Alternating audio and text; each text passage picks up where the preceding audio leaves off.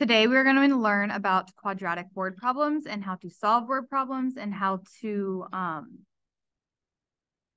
identify, I guess, what is like what you're trying to find in a word problem. And so yesterday you watched a video and you did a Desmos on like keywords and like where you would find them on a graph. Today, we're not going to be given the graph. We are going to just be given an equation, and then we need to find all the things. However, like essentially, we already know how to do everything we were doing today. It's just you have to identify what you need to find. So I can apply my knowledge of quadratic equations to solve real-world quadratic word problems. And all you need to be able to do with this, essentially, is find from an equation, which you can, the roots, the vertex, the axis symmetry, and then the y-intercept. All of those things are things that you could be asked in the word problems. And you just have to know what's being asked and how to find it, and then you're good to go on word problems.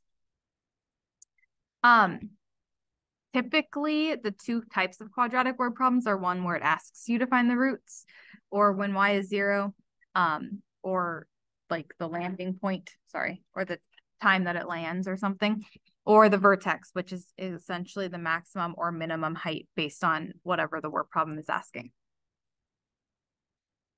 So you have all of this on paper in front of you. I need you to show work like me. I'm going to be checking your notes. This is like notes for today. And then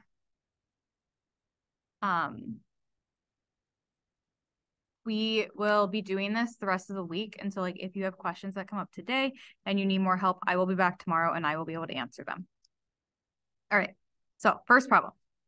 Obviously you read it.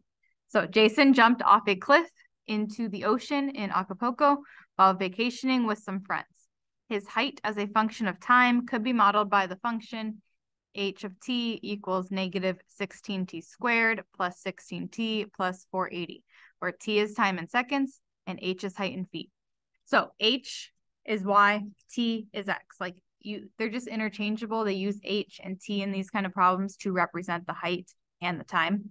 But it doesn't, like, that doesn't change anything. H is y, t is x.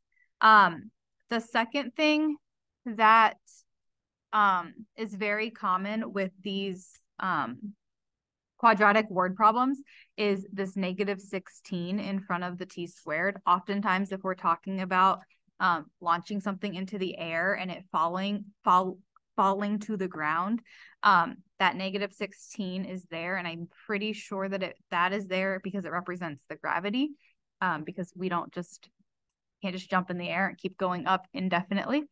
The middle term, whatever number's there, often represents the velocity of the object, and then the last term is the c term, which is always the starting value, the y-intercept. So first thing I like to do when I'm doing these is to visualize it. All right. So hopefully yesterday it was pretty easy to like think about what the things were asking you to find on a graph because you had a visual. And so we're going to kind of draw a rough sketch of what's happening. So this person, Jason, is starting at 480 here. He's going up and then he's coming back down. That's how, sorry, my pen doesn't really write a straight line. I'm not sure why. And so he's going up, he's coming back down. So the vertex is obviously the highest point. Y is the height, X is time.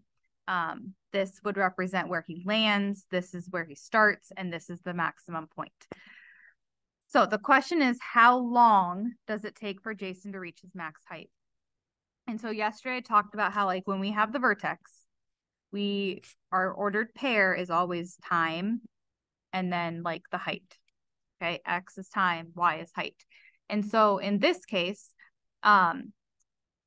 he's being asked how long does it take for Jason to reach his maximum height. We only need the X coordinate of the vertex, and the X coordinate of the vertex is the axis of symmetry. That is all we need. All we need to know is how long does it take for Jason to get here.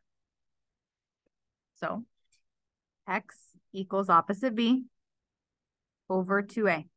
You've done this probably 45 times at this point or more, so that this shouldn't be that difficult. Also, side note, I will let you use the calculator today, but you still need to be showing all of your steps. You still need to show exactly what I'm showing. It's not, I'm typing everything in the calculator and I'm good to go. You need to show me your steps. So this is -16 over -32, which is 1/2 or 0.5. And so how long does it take for Jason to reach his maximum height? It takes Jason 1/2 of a second to reach his maximum height.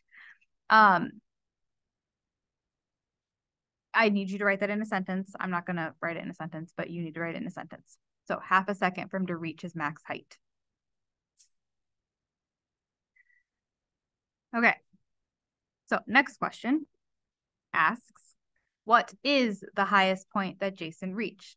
So we already know that at 1/2 a second, he's at his max height. But now it's asking what is his max height. So now it is asking for the y coordinate of the vertex. And so we found the x coordinate, we substituted in to find the y.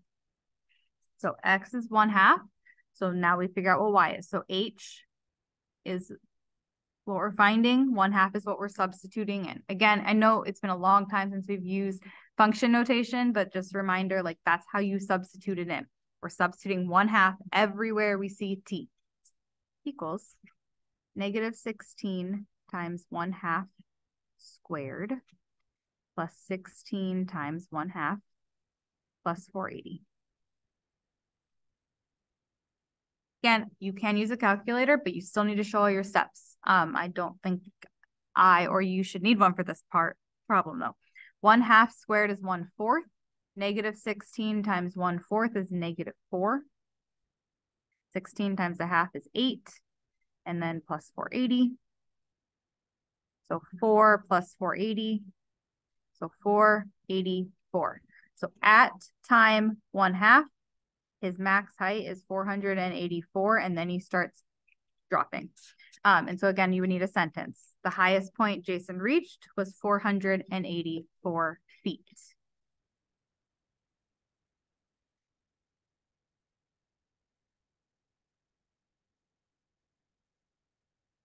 All right.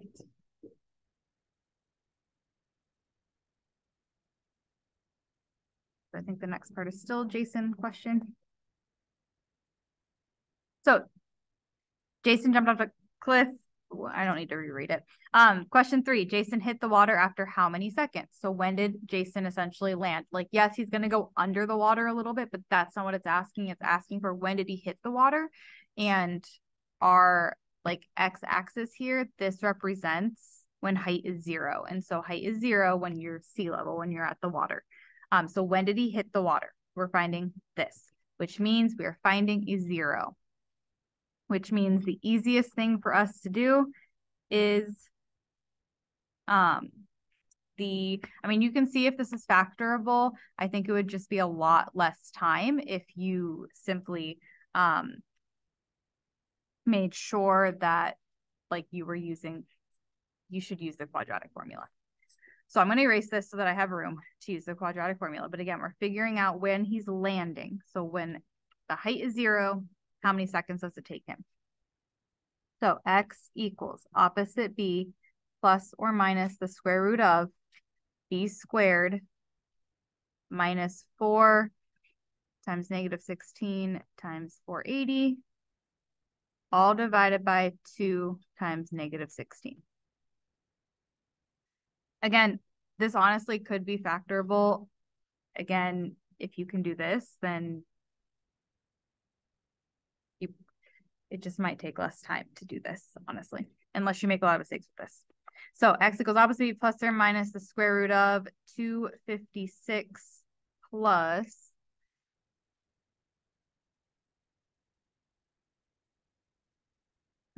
3072, all divided by -32. So x equals -16 plus, I'm just going to add 256 and then take the square root of it right away. So 1 plus 176 is factorable, I think. And x equals -16 minus 176. over negative 32. So negative 16 plus 176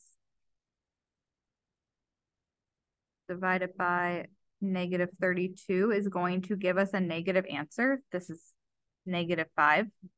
We don't want to use that number because that time is negative 5 and time can't be negative 5. The other one will give us the negative or the positive answer.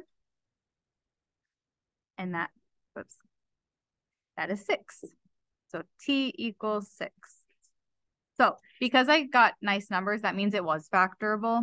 But it works this way too. If it's less time to do this, great. If not, factor it. So Jason will hit the water after 6 seconds. Again, you should write a sentence. Wow. seconds. We're good.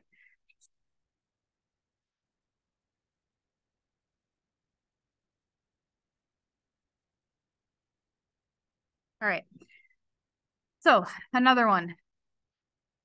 If a toy rocket is launched vertically upward from ground level with the initial velocity of 128 feet per second, then its height after t seconds is given by the equation h of t is equal to negative 16t squared plus 128t. If air resistance is neglected.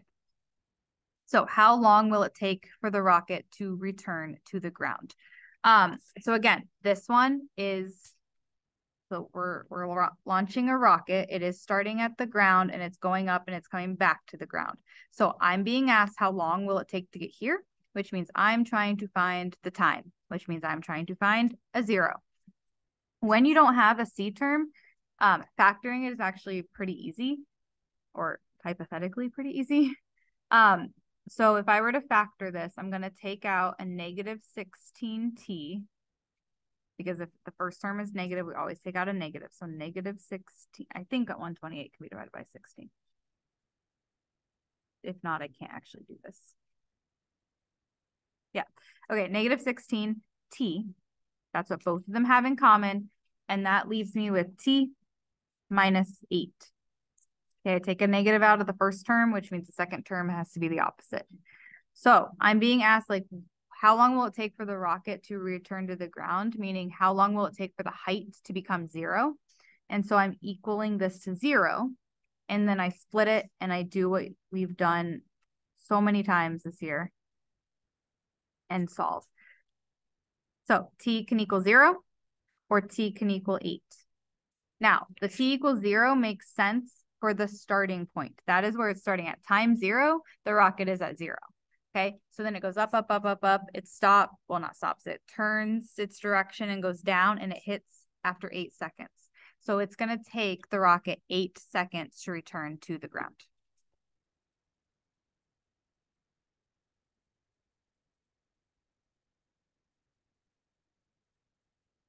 Okay. Oh. Okay. Next question says, after how many seconds will the rocket be 112 feet above the ground? And so this one is asking for how many seconds will the rocket be 112 feet above the ground? And so it's asking for us to say, like, okay, we're going to put 112 in for the height equals negative 16t squared plus 128t.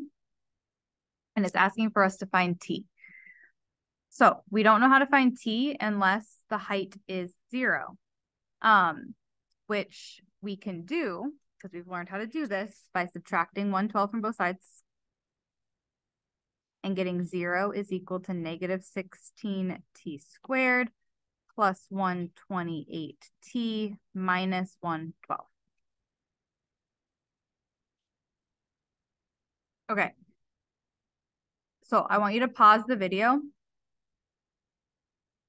and I want you to solve for t. You can either see if it's factorable or you can use the quadratic formula to solve. All right. You should have either used the quadratic formula or factored. This one is actually factorable. I'll show you how. So if I take out a negative 16, I'm left with a positive t squared minus 8t plus 7. And that is factorable. So things that add up to, negative 8 and multiply to 7 would be negative 7 and negative 1. Okay, so that would give me that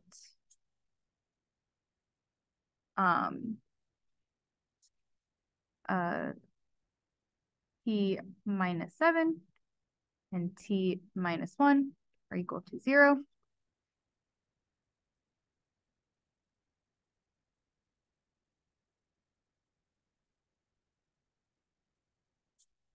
All right, and then t is going to either equal 7 or t is going to either equal 1.